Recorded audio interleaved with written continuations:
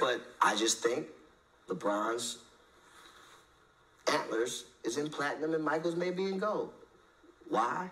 Because when you think about, he had to be compared to Mike. Who did Mike have to be compared to? What's up, world? Welcome back to Charge the Game podcast. I'll be your host here, Chuck. Can't even get my damn morning going without seeing this type of foolishness come across my damn screen. But before we get into this video, I want to ask you guys to do me a huge favor. Hit that subscribe button to the bottom right of your screen. Also hit that notification bell so you guys can continue to get the latest drops when I'm dropping my media sports content. Now, Rich Paul, man. I kind of like you, Rich Paul. And I know what you're doing. And I understand why you're doing it, right? Now, you see that this guy has made a guest appearance on Gil's Arena, right? Those who don't know what this show is, this is a basketball player named Gilbert Arenas who played, I think he played a certain stint with MJ, if I'm not mistaken, when Michael Jordan was on the Wizards. And obviously this is his podcast, so he has special guest Rich Paul on here, who is killing the game. Rich Paul, Clutch Sports, not gonna lie, has the NBA and some of the NFL and some of the other sports like baseball. They are killing the game. Not gonna lie to y'all, but honestly, man, I get so tired of hearing this MJ and LeBron James debate. And what we just have to honestly do is realize that it's gonna always be this way. Some are going to say that Michael Jordan is better. Some are going to say LeBron is. Some are going to say that LeBron James is better. But I think that overall, I think probably 85 to 90% of people believe that Michael Jordan is still the greatest basketball player ever. I do as well. I'm not going to lie to you. He made the statement, antlers dip. What the hell is it? This man here think he in Lord of the Rings or some shit. He up in here talking about antlers dipped in platinum and one dipped in gold. So you saying that Michael Jordan antlers are dipped in gold because he wasn't compared to anybody like LeBron James is compared to. I want you guys to hear the contradiction in that statement. How can LeBron James be the best if he's compared to the best, right? Michael Jordan was that raw. Michael Jordan was that real. He was that guy. So when he came through and took the league by storm, there was no comparison because there was nothing like him. You had other supreme talent. You had John Stockton. You had Magic Johnson. You had Kareem. You had a lot of greats, but they wasn't MJ. Just like right now, we have a lot of great NBA players in this league, but they aren't LeBron James. I don't understand this, but this is LeBron James' best friend, right? LeBron James' best friend. Y'all knew each other when y'all was broke. Y'all didn't have anything.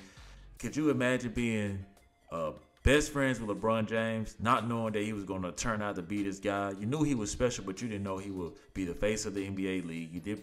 You probably didn't know that you would be a multi-millionaire, then transform into a billionaire, owning all of these franchises and businesses.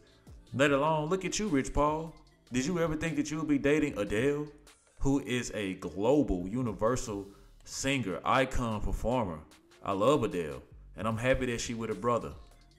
But what Rich Paul is doing is what he's supposed to do. I do want to question this, though. If you did not know LeBron James, right? So if MJ wasn't the greatest, you've been knowing LeBron James your whole life, right? Who did LeBron James mirror his game after? Who did LeBron James want to be? Who was the ghost he was chasing, right? So you mean to tell me that you were biased this whole time? It had to be, at some point, you and LeBron James had to have been young kids wanting to be Michael Jordan. That's just bottom line in a discussion, right? Now, Kobe was compared to Michael Jordan. A lot of people dismiss Kobe, but Kobe is MJ 2.0. Yeah, he was raw. But what I'm trying to get to is Rich Paul is doing what he's supposed to do, man. This is just a guy who's, LeBron James' right-hand man. You guys heard how he confronted Stephen A. Smith, right? Y'all heard? I don't know if y'all heard about that, but, supposedly he confronted Stephen A. Smith and told Stephen A. Smith it's disrespectful not to have LeBron James as your GOAT or your all-time. See, Rich Paul, you can't be running up on people doing that shit. Because if I was Stephen A. Smith, I would have slapped your ass. You know what I'm saying? Let me stop. I don't care what type of security you got, man. Like, don't run up on me telling me what I should and shouldn't do or based off my opinion. This is my opinion. You know what I'm saying? And on this same show that Rich Paul is sitting on right now, he later on explained that Stephen A. Smith is lying, right? You never know with his ass, though. Stephen A. Smith, old green ass, slimy ass dude, backstabbing ass. So who knows, man? He probably was lying. But I don't think that Stephen A. Smith was lying about Rich Paul confronting him or coming to him saying that it's disrespectful to not have LeBron James as your favorite. This is what y'all Bronsexuals do. You can't force this man on everybody. You can't make everybody want to like this guy and love this guy and have them as their top player. That's just not how it is. You know what I'm saying? That's okay. You know, you can't get mad at somebody because they are a public figure and they can speak on TV and say how they feel and you don't like it. Man, the world isn't tailored around LeBron like it is for you, Rich Paul. Rich Paul, we know that LeBron James is your everything. You know what I'm saying? So you gotta ride with him. He put you in positions that anybody would be grateful for. And I understand why you're doing what you're doing, man. I really do. I do think it's crazy that Gilbert Arenas didn't try to refute that, though. You know what I'm saying? These boys be so busy trying to get clicks and clickbait for their shows, they don't really want to, say how they feel. I think that they should have went right back at Rich Paul and told him to give him some more examples. This man come on the show talking about some damn antlers like we in Hogwarts or some shit. What is that? That don't make no sense to me, man. I don't know, man. Like, I feel like when it comes to LeBron James, man, this man could be Jesus Christ to some of y'all people, man, because he can't do nothing wrong. Y'all ain't gonna never, ever criticize this man when he wrong. Y'all not gonna criticize this man for throwing his teammates under the bus. All y'all know is this man is all and be all, right? That's not how I feel, okay? I think that LeBron James is a supreme basketball player. I think that he's very gifted. There are certain questions to him and certain things that I feel like a little iffy. But when it comes to MJ, off top, man, it's Michael Jordan all day. And like I keep telling y'all, man, I used to be the biggest LeBron James fan. So I don't want y'all to think that I never liked LeBron James.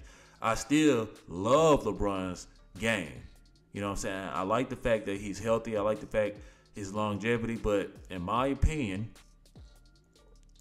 since Rich Paul want to give his opinion on antlers and shit, I think that LeBron James just uses physical basketball, which ain't no wrong with, but I just think that he plays a basic style. That's what I'm going to go with. And MJ just had flair. Michael Jordan had flair. Michael Jordan had charisma. He had go-to moves. LeBron James doesn't have that to me. It's just pretty basic. And you got to think about the rules, man. Like, the rules were so different back in the day. How could you say this, Rich Paul? Like, you talking about who somebody was compared to, but look what Michael Jordan had to do. He wasn't nowhere near the size of LeBron James, but had the heart of a giant. This man was taking down giants, dunking on everybody, getting beat up. The bad boys, Detroit Pistons, man. Larry Bird, Magic Johnson, Clyde, man. What do you mean? Like, the gauntlet that MJ did and had to go through and did that shit 3 times and then another 3 times back to back, man, you can't refute that. I'm sorry, you can't refute that. This man went 6-0 and your boy done lost 6. So it's just, you can say what you want to say, Rich Paul, but the rules have changed. I do not think that LeBron James would have been this player he is now because it's his league. You got these sorry ass, sensitive ass, want to be cool, friendly ass people who scared to guard this man. Let this man go to the hole and be in awe. Man, MJ didn't have that. Yeah, people were in awe, but they were still tackling his ass out the air. They were still doing all that. So it's very wild to me on how, people continuously say that LeBron James has had it way harder than Michael Jordan. That makes no fucking sense to me at all. But you're doing what you're supposed to do, Rich Paul. You're a good old boy, and you know how to behave when your master not around, and you represent him right. But anyway, That's just my take on that, man. I really don't have too much more to say about this because this is just going to be one of those debates to each his own. I think that nowadays, you know, like I said, I used to be a very huge LeBron James fan as a kid. But once I started playing sports and I really got into, you know, the game, like on all levels, I started to look at LeBron James very differently. And a lot of people watch my videos are thinking that I'm a LeBron James hater. No, I just don't put him on a high pedestal like y'all do. You know what I'm saying? So that's just my take on this, you guys. You guys let me know what y'all think, man. Y'all agree with Rich Paul? Y'all think that, you know, LeBron James is the GOAT over MJ? Guys, let me know in the comment section. Like always, like, share, subscribe to the YouTube channel. Let me know how you charge the game. Peace.